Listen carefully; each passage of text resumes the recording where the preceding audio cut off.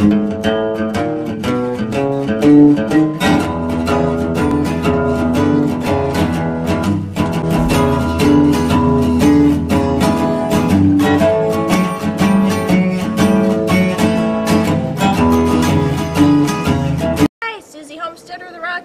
welcome to the Susie Homesteader channel. And it's summertime out in the Rockies, and today we're going to do some fun landscaping projects. We're going to do some raised garden beds made out of logs. And it just happened to be a material that I had laying around. There's lots of ways to build these boxes. You can use treated 6x6 posts. You can do all kinds of things. But this again would just happen to be something I always have laying around, which is logs, and it's somewhat easy to get in this part of the Rockies. So if you have access to some trees that need to be cut down, or some trees that have been decked for a while, or just sitting around, this is a cheap way to do it. So there's not a whole lot of materials with this, and I'll go through it with you from the beginning until how it's going to end. And then hopefully you saw a couple of my other projects that I did for landscaping. I gave you guys a video on how to set up an actual greenhouse. I also did another video for you on asparagus gardens, starting an asparagus garden, but mine's not looking too good right now because it's the dead of summer.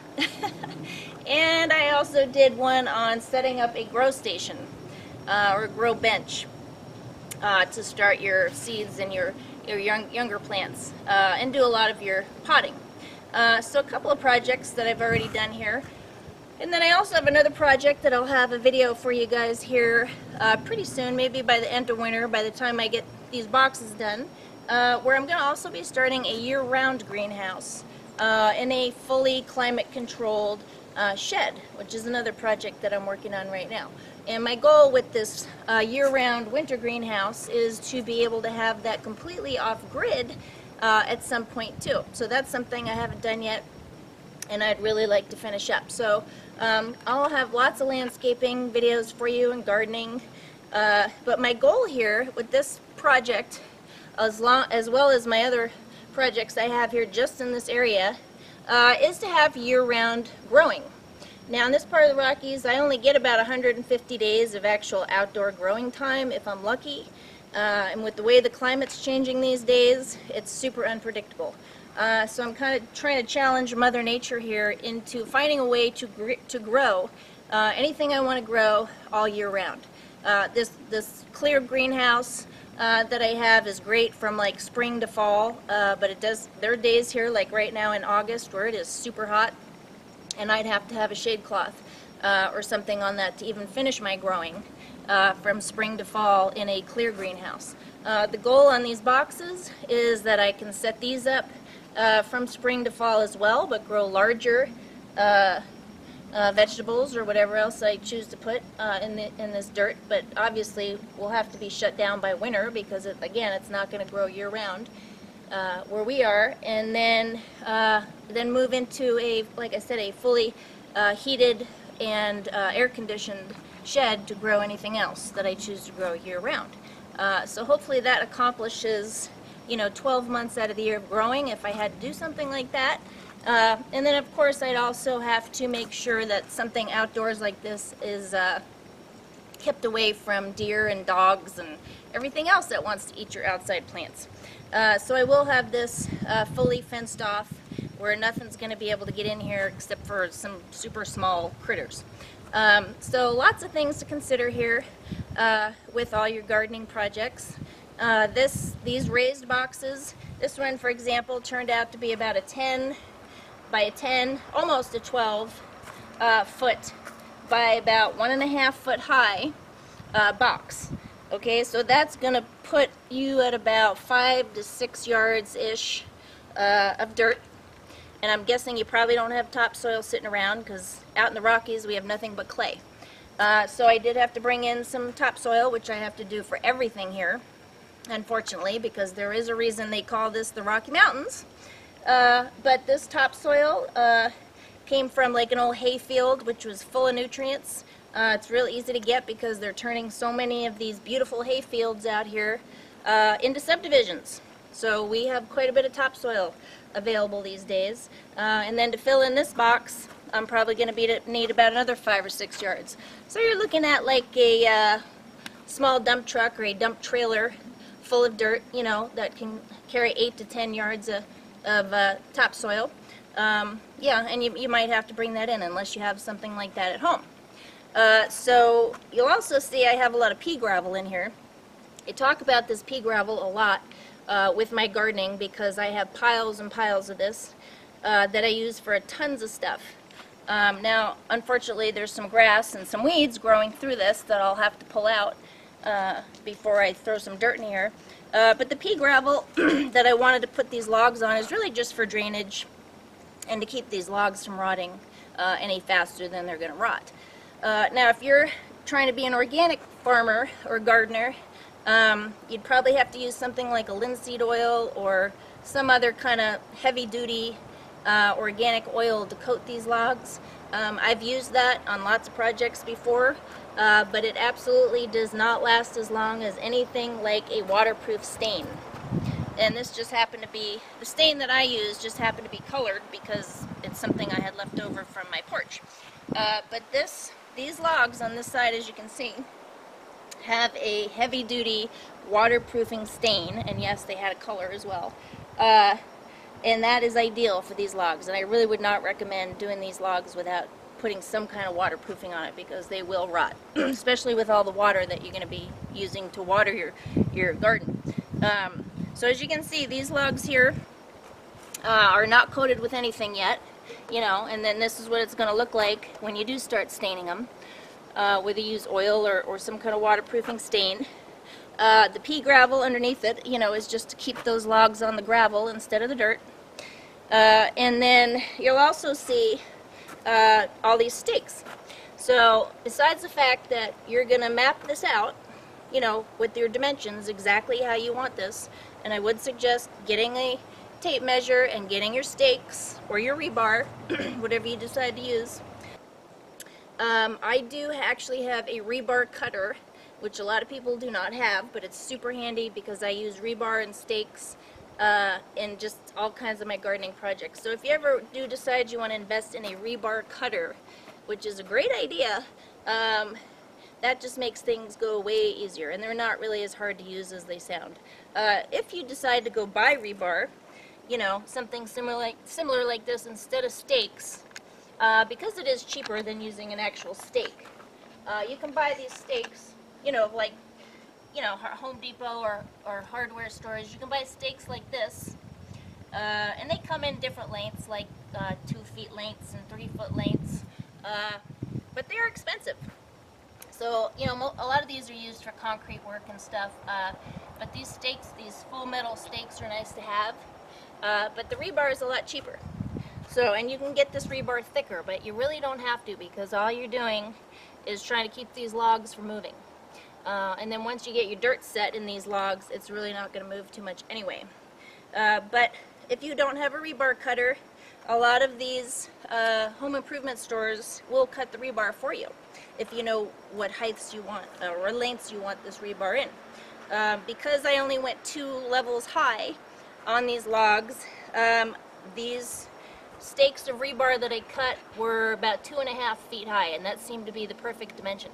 So if you buy a 10-foot stick, which is what it's called, in this size rebar, or any size rebar you want, but I wouldn't get it any bigger than this if you're going to cut it yourself. But if you buy like a 10-foot stick, you're going to get 4 2.5-foot pieces of rebar out of that. So, and that worked out perfect because that's about how tall you're going to need this rebar to go 2 logs high. Now, another thing you might want to consider, which I'm not doing, was leveling your ground area first. Now, I don't usually level any pad unless there's a building on it or something that you actually have to stand in. Because if I had leveled this pad out so that these boxes were perfectly level, then my fence would not have looked level. So you have to kind of decide what you want leveled and what you don't. So I don't tend to level the ground in anything that I don't have to level other than a building or something you actually have to walk in. Because once you level one thing, then you have to level everything. So I just chose to go with the ground, the grade of the ground on this, which is fine. But if you decide to go higher than 2 logs high, which you can, you know, that probably puts you up to about a little over 2 feet high of dirt, then you obviously your stakes are going to have to be longer.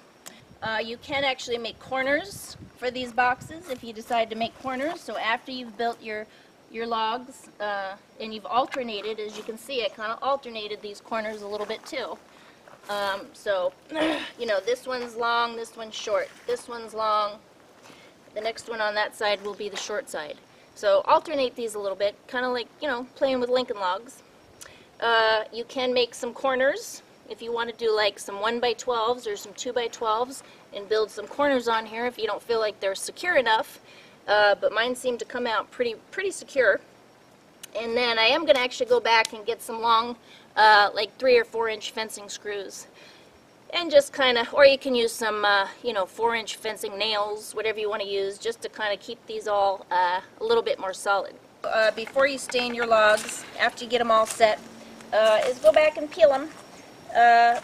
There's a couple different tools I'll show you a picture of here on my video here in a second that you can use for peeling logs. There's some great ones. I've used them on all kinds of log projects. And like this log, for example, you can see was in a fire. So a lot of that, especially on lodgepole, came off super easy. I didn't even have to peel it.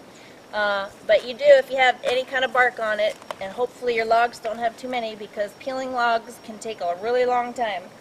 I have this septic fabric that I also kind of keep on hand that I use for quite a bit of projects. It's kind of like a weed fabric, but it's actually used for people that do septic tanks. It's a liner that they use in the drain fields.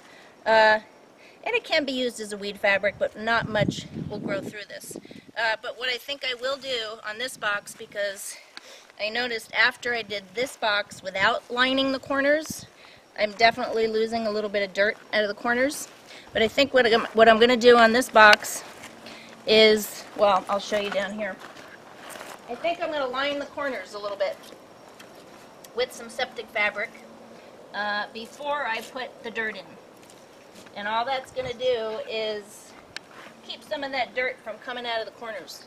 You don't have logs that are very straight, and you wind up getting some really big gaps through here. You know, these logs right here are lodgepole. They're generally as straight as you can get. Lodgepole is a great one to build with. They do dry out a little faster because they're a little bit more lightweight. But you can, if you have to, line the insides of these logs with Visqueen before you fill it with dirt. Or you can use something like Great Stuff, Big Gap Filler, you know, that kind of thing, if you do have some really big gaps. But fortunately, I did not have very big gaps on this because of the straight logs that I have. And when I tested it with this dirt, and I just ran the hose on this as hard as I could and as long as I could, I still really did not have dirt coming out of the edges for some reason. I don't know, it just seemed like it all just kind of stuck real good.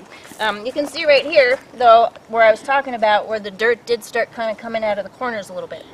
So again, I would recommend maybe putting a little weed fabric or septic fabric in your corners, which I'm going to do on the other one. Obviously I can't go back and do this one, but if you choose to do the Visqueen, it's really not, I don't really like using Visqueen because it also catches the moisture and the mold.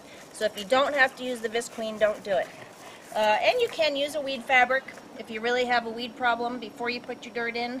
But most dirt has weeds in it anyway, so unless you're buying weed-free dirt, which is super expensive, you're going to get weeds anyway. So I am not lining this with anything. I'm just going to stain it, maybe put some of that fabric in the corners, put in my dirt. Okay, so let's go back to these stakes because this is kind of important.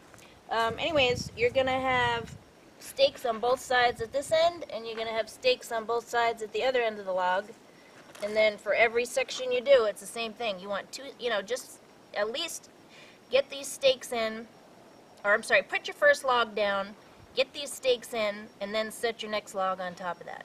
So you're going to put this first log down wherever you want it on the gravel, then you're going to get stakes at least every other corner here, and then you'll set your next log on top of that. Kind of like building with Lincoln logs, but you got to have something to keep all the second group of logs in place. So stakes on both sides, every single section. I'm going to be doing another log project.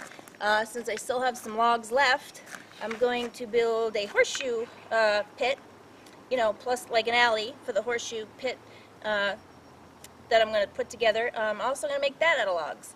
So that'll be another fun log project. I'll let you know when I get to that. And in the meantime, if you have any questions, come and see me on my website, Susie Homesteader of the Rockies, and I will see you there. I don't think those were Lincoln logs. Bye-bye.